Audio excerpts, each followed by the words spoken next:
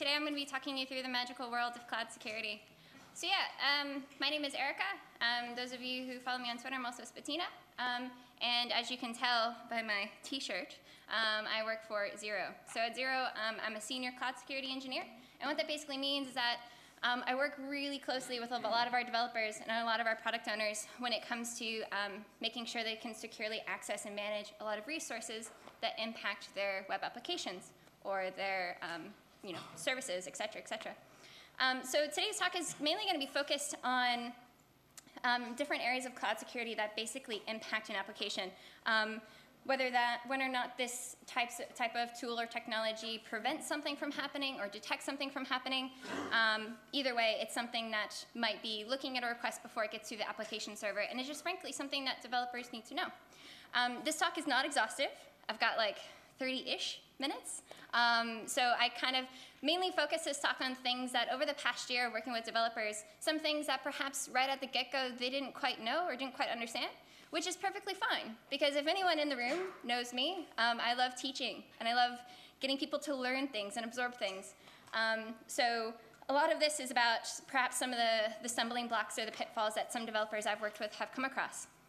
And also I'm not an expert. This is stuff from my point of view, from my experiences. So there's probably lots of other really good tooling and a lot of other good technology that I probably haven't heard of, and I'm probably really keen to hear about. So feel free to ask questions at the end or to message me afterwards. But yeah, so basically the days of your application and your services actually sitting on a server somewhere where you can actually reach it and touch it is kind of long gone. And really, most of the stuff is moving to the cloud. Or for those of you who are Night Vale fans, like all-knowing, almighty Glow Cloud that's constantly watching us. But when it comes to cloud infrastructure, the responsibility is slowly starting to shift back to developers to be able to manage a lot of the tools and technologies that the request might go through. So traditionally, you might remote into a server and deploy your code, and everything's fine and dandy. And when it comes to the actual hardware infrastructure, such as the different types of networking scans that actually go on, that might not have been something that a developer would have gotten involved in. But when it comes to cloud infrastructure, most of the time you have access to all those tools and resources anyways. And a lot of those tools and resources are built off code. So the infrastructure can actually be deployed with code. A lot of the tools and technology are deployed with code. So really the next best person to be managing these things are going to be developers. So either way, the thing that's important is to understand what is out there at each of the different levels. So throughout this talk, I'm going to be talking through the different worlds, like Mario. Thought I'd go with a theme, and kind of taking you through different types of aspects from the host level, the platform level, and then the everything else to kind of really understand all the things you need to know, and perhaps maybe bring something back to your teams because everyone's architecture is going to be different, and no one's is perfect, and everything can always be improved. So, which is actually, when I found out that the OWASP got updated a few weeks ago, I was like, yes, kind of, because also the wording of this new update is a bit foggy. But one of the newest updates to OWASP this year for the 2017 is insufficient attack protection. So I know there's lots of discussions that have been going on whether or not this new A7 has been worded properly. Perhaps it's a bit too expansive. It seems to be relying a lot on technology to be doing a lot of the things. So I know people have a lot of opinions, and I would love to hear people's opinions, but that's not what we're going to really talk about today. What I'll probably talk about today are different tools and technologies that can help you be able to detect and prevent when things might go wrong, and stuff that kind of relates directly back to A7. So the first world that we're going to be going through is going to be host-level security. So kind of starting down at the very low level. So this can be things like the application server that your service is running on, or perhaps the serverless infrastructure that it's going to be run on, or different types of API entry and gateway endpoints. So the first thing I wanted to talk about is keeping secrets. So most services that run, they need to have secrets, whether or not that's an access key and a secret key to be able to run other services or call other APIs or API keys. Either way, you're going to need these. And actually, funny enough, there's lots of, well, not funny enough, not really funny at all. There's lots of tools out there that are made for actually automatically scanning and going through all sorts of things online to actually find when people accidentally commit to these type of things. So if you're using secret keys and you're using API keys and whatnot, and you're committing them somewhere or pasting them anywhere and making them available, chances are people are going to find them. So there's a better way to do this. Most cloud service providers already provide you a lot of great tooling if you're going with some of the bigger ones. So for example, with AWS, there's things like Parameter Store, or with Azure, there's Key Vault. And what that basically does, it's a way for you to control and set access controls and be able to encrypt those secrets, so the only thing that needs them is the actual services you're creating. However, if you're not going with one of the fancy, if you don't have one of the big fancy cloud service providers, or perhaps you're working on an individual project working on things like Google Cloud and stuff, it's really quite easy if you just kind of, in a sense, really two things. You're storing those keys and you're encrypting them in a storage location that has proper access controls. So access controls, which we'll kind of get on a bit later, are super vital. Really following the rule of least privilege, what level of access do I really need to only do what it needs to do? So making sure those two things are in place are really important when you're storing your secrets. So now that you've stored your secrets, you created your service, it's now time to manage the way people actually authenticate to that service, or perhaps how you can actually access the infrastructure that the service runs on, which leads us to multi-factor authentication. So just a show of hands, just out of curiosity, how many people at your current work actually use multi-factor authentication for accessing servers or services? Yes, awesome, so cool. So yeah, multi-factor authentication, for those of you who haven't come across it before, or MFA or 2FA or all the crazy acronyms for two-factor, it's basically a method to prove who you are aside from having a password. So it could be something physically that you have. So those of you who perhaps are used to work for old companies, cough, cough, where I used to work, and you had an RSA token. So something physical with a one-time password that will automatically refresh. Or nowadays, a lot of you are probably familiar with applications that you have on your phone that will have a one-time password, or perhaps even a push notification service. So these are important because passwords, frankly, are pretty crap. People don't manage them very well. Setting more policies and rules on how you should manage them is just not going to work. Some of your end users that perhaps aren't as technically savvy might constantly read you the password just to get back to the previous password they had before, or they'll just tack on like password 1, password 2, password 3, and it's just not, it doesn't work.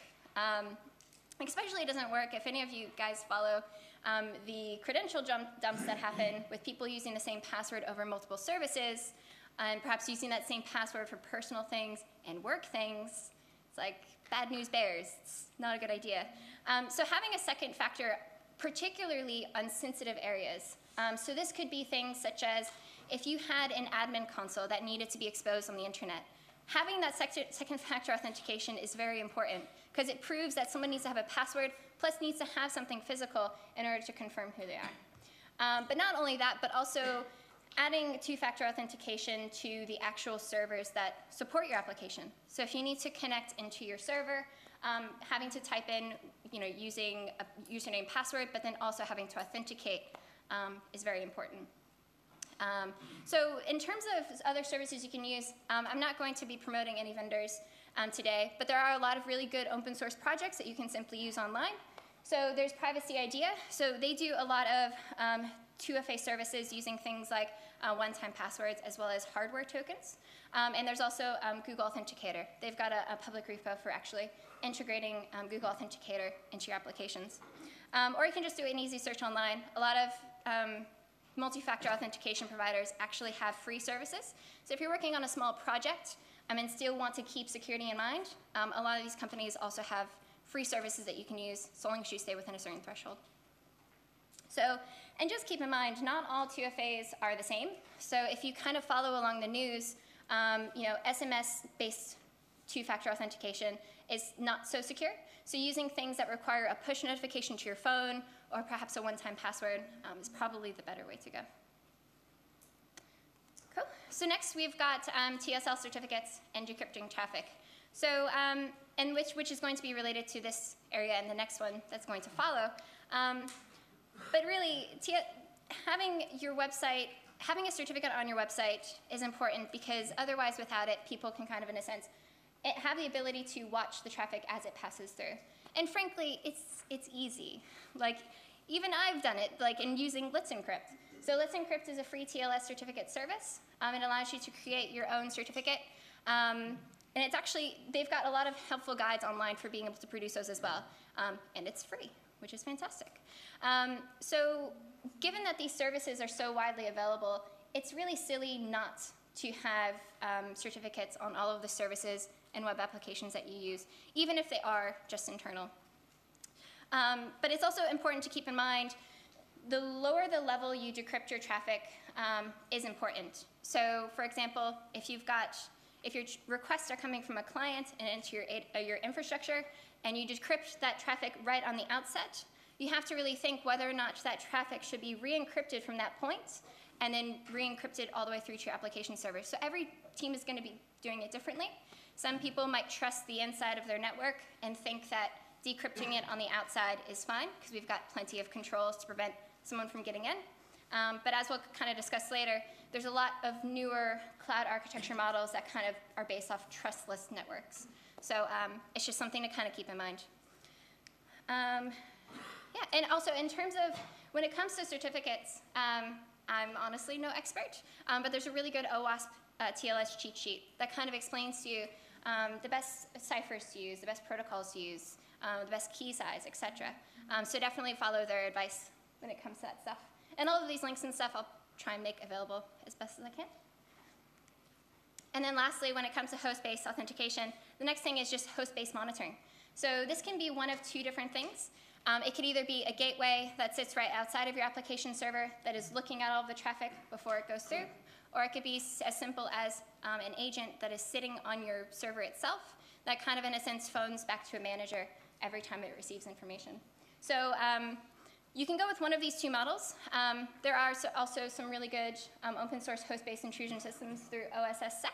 So that's something, if you're interested in kind of learning a bit more, perhaps if your company doesn't use them, kind of using their tools and understanding how it works is usually a really good way to understand. But this is important because by monitoring on the host, it kind of leads back to that preventing attacks, right? So these agents can check for things like when certain system files are modified and you didn't expect them to be modified, or perhaps different system events and different types of access that occurs on the OS level that you didn't expect to happen. Or it could even be something like outdated patch versions on the software that you use. So this is really important because our servers are constantly having to feed back out to the internet to pull down packages and libraries to actually keep your code running. So making sure you have some type of protection on those hosts to make sure that if you run a script or you download a bad package that goes AWOL, you have a way of detecting that something goes wrong. But on the downside, kind of thinking back to TLS certificates, if you have to decrypt the traffic before going into that application server, whether or not you want to re-encrypt it from that gateway into your application server is kind of, I guess as Kate would say, a business decision. So yeah. But that's the end of host-based monitoring. So now we're kind of going into the next level above that. So in cloud infrastructure, you have really what is a network. So you've got a private cloud network, but you can have ton of those. Like you can have hundreds if you wanted. So going into the next world is kind of more focused on platform level security. So this is focused now on the overall platform that all of your networks sit on. So this would be your whole cloud infrastructure environment. And this kind of covers the things for when you have multiple networks that are connected to each other, that are doing different things, and only maybe some of those networks are connected to the internet, but other networks shouldn't be. So it kind of brings those all together. And the first thing that we're going to be going through is going to be access. So a lot of you are probably familiar with the rule of least privilege, and it's actually probably the biggest problem that we have when it comes to most of our cloud infrastructure attacks or hacks or whatnot. So if you watch the talks from Rich Jones from CCC, he did a really great talk on Gone in 60 milliseconds, and how he was able to use access controls and Lambda in order to escalate and get access to other components of an AWS infrastructure. And then Daniel, whose last name I can't pronounce, did a phenomenal talk at KiwiCon, but he does a lot of blog posts about how to actually exploit things in AWS once you've actually gotten access. But the key point of both of these talks really truly lies on just bad access control. If you were to go onto any forum and were to look up, oh, what should my access controls be for this storage device, or for this, or for my Lambdas, a lot of the times people will just do any, just to get it to work, which is bad. So there's a lot of other really handy tools out there as well, such as CloudSploit. So CloudSploit is something that recently came out probably about a few months ago, but it goes through and it does a security check of all of the API calls that happen in your actual platform. So this could be checking for things such as, maybe you've got one role or one user that really doesn't need to change access because it strictly should only have access to do GET requests to a certain storage device. But maybe someone got access to your platform and all of a sudden was managed to, or someone mistakenly gave it access to do other things as well. Things like CloudSploit can alert you on different types of security policies when things change, such as your access controls, but as well as a bunch of other things. So identity and access controls is something that's probably the hardest thing to control in cloud infrastructure. And it really it's really the pinpoint for the way cloud infrastructure architectures are going forward. So those of you who kind of heard of BeyondCorp that recently came out probably last year, BeyondCorp is a trustless-based network. So it doesn't rely on having like a perimeter and then everything else on the inside is just delicious unencrypted goodness that anyone can access. And actually, it does not trust the user, and instead, you give the user certain trust rights to be able to access certain information, and also requiring certain levels of authentication based off what they're accessing. So perhaps if you're accessing your payroll data, maybe that only requires your name and username, but if you're going to be accessing, like, I don't know, customer data, or a server that contains customer data, you'd have to do also a push notification on your phone. So it kind of like steps up, but the underpinning importance of it is really just access controls and making sure you're doing that right, which, based off the talks that have been given recently on hacking cloud infrastructure, most teams don't do it well. So then going on next is system log monitoring, and then the next one is going to be more security log monitoring. So these two areas really hit home to the whole new A7 OWASP with attack prevention. And really, a lot of these system logs that are produced from all of the technologies and tools that you have, so if you got all your proxy logs and all of your firewall logs and all of the CloudTrail stuff to see what users are doing in your environment, it's really only useful once it's aggregated. Because I can't tell you how fun it is to be logged into multiple things to try and correlate information when logs aren't shipped to a central place. It's a pain in the ass. So what's important about system log is actually getting it all into one source so you can actually see when things are going wrong. A lot of these tools are actually, and this is basically for those of you who are familiar with like security information and event systems or management systems like SIEMs or log management tools, that's kind of what I'm talking about here. But really, all of those logs really rely on three things. You need data collection, so you need to actually get the data that you need to actually look at. You need a way to search that data, and you need to actually visualize that data. So there's a lot of really great open source projects that rely on things like Elasticsearch, Logstash, and Kibana boards that will put all of that information together for you. So there's products like Graylog, which is an open source project that can do that for you. Of course, like taking care of an open source project and stuff, but aside from like giving a buttload of money to SIEM providers.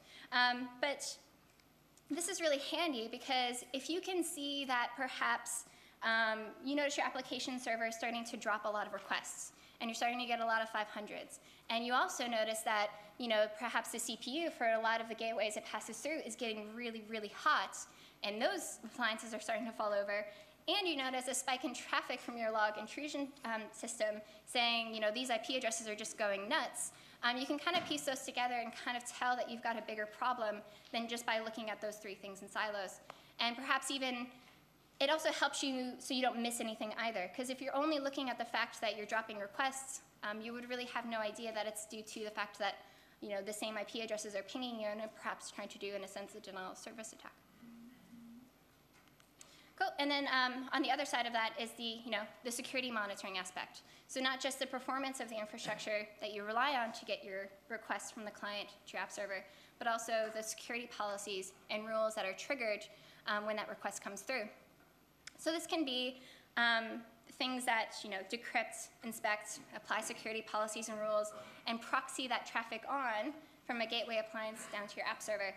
So this is technology like a web application firewall, or an intrusion detection device, or an application and network filtering device. So all of these things will kind of allow you to see a lot of that information and will produce logs that show that. But kind of going back to the earlier point on TLS certificates, this requires those devices to actually see that traffic coming through. So it depends on actually making sure these devices are secured and that they have proper access control. So not everyone can just log into a gateway and see the traffic as it comes through. Perhaps re-encrypting the traffic after it leaves if you don't want a trusted network. And also making sure that those logs are in a secure place as well, because it's going to have a lot of pretty important information, especially if you're capturing and you're not filtering out any sensitive data. But again, there's no perfect method for doing any of this. It really kind of depends, kind of more on the consultant responses. It depends on what your business needs and what you actually need to see. But yeah, so and another thing about this is that when it comes to these pieces of technology, it is super important to start from the bottom with your security rules and policies and build up. Because there is no such thing as a web application firewall that will fix all of your security issues or fix all of your code issues and stop all of the SQL injection and cross-site scripting. It doesn't happen. Like, for those of you who actually know how to do a SQL injection attack or a cross-site scripting attack, it's easy to also have that appear to be like a normal user request, and perhaps sending through a request that says select, my company's name is Select Credit Union, and then your WAF goes, oh my God. So it takes a lot of love and care and tuning to take care of a lot of these things. So there's no such thing as a magical piece of technology that can be plugged in and fix all your problems. So it's really important to really start with the bare bones of what these tools actually do and build it up from there. And also being careful of when you're applying security rules and policies that should be temporary. So perhaps a virtual patch. Perhaps there's a vulnerability that you found in your code that you can't quite fix yet, and you're going to put a security policy in place to stop that from happening at a higher level, making sure you actually go back and reassess that to make sure that it's going to be removed eventually, because otherwise you're going to get like a colossus thing of security policies, and no one's going to understand where they came from. So really properly taking care of this information. So it's really a trade-off. Do we really need to see this information? Can we properly take care of it? Because if the information it's producing is garbage, or if the data it's producing is garbage, the information you're getting from it is also garbage. So can we properly take care of this? Or is it something that we could perhaps use other things like host-based monitoring to make a lot of the assumptions that we're seeing? And then we're getting to the last world, which I'm actually going to double check. 155? Okay, cool. So the last world is around other people's networks. So this is basically when your requests go through someone else's network before getting to your own cloud infrastructure. So this is something that a lot of you probably understand as such as a content distribution network. So there's a lot of vendors out there that a lot of people are probably familiar with, such as Cloudflare or Akamai, because those are two of the largest. But what these networks do is that you're trusting them with your data, and you're trusting them with your requests, and you're trusting that they're securing it in order to get the benefit of security and the benefit of performance. Because a content distribution networks, by having a bunch of points of presence or a bunch of POPs throughout the world that will receive requests, they'll kind of spread the load out. They can offload a lot of the requests that can just be served from those POP locations, or they'll just send the whole request through to your cloud infrastructure. So it allows you to improve your performance, because if there's a lot of content that you don't need to go back to your cloud infrastructure for, and the content distribution networks can take care of it. But it comes into the whole shared responsibility model that you're trusting these vendors and these products to actually protect your data, because you really have no control over how they do it. Because you're trusting that they're going to secure their cloud network and you're responsible for securing the data and the information that you put in that cloud. So it's really, you've kind of got to trust them to do it right. So this is a step up for those of you who might be familiar with like CDN networks for improving things like performance of frameworks and libraries, so the stuff that like Google does and JavaScript does. So this is a step up from that. This is actually handling your client requests as they come through to your cloud infrastructure. So yeah, again, it's just a lot of trust in someone else to handle the security for you. But there is a certain level that you're responsible for as well. So I guess the final run to the the flagpole and Mario. I mean, this is really all I can really cover for today. 'Cause again, I only have 30 minutes to kind of take you through a bit of cloud security. So hopefully you all have a better understanding of what it really means, because I know it's a very buzzy word, but ultimately it comes down to protecting the data, protecting applications, and protecting the infrastructure that exists in a cloud infrastructure environment. So if there's anything I ask for you all to take away from today, is that if there's something interesting, if there's something cool that you saw today that you're like, oh, that's so neat, I've never heard of that before, and I want to like do more cool things with it. A lot of these projects that I've linked to you today are open source on GitHub, so you can go check it out, see how they work. You can run your own projects to try and use them yourself, and you can also contribute if you're so inclined. But also, hopefully, I hope a lot of you that operate perhaps in a cloud infrastructure or have projects that run out of cloud infrastructure, hopefully you go back to your projects and you trying to learn more about how your architecture actually works. Because like I said, everyone's is very different.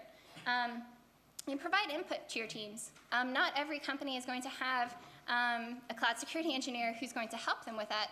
A lot of the times those decisions might be from other people and other developers.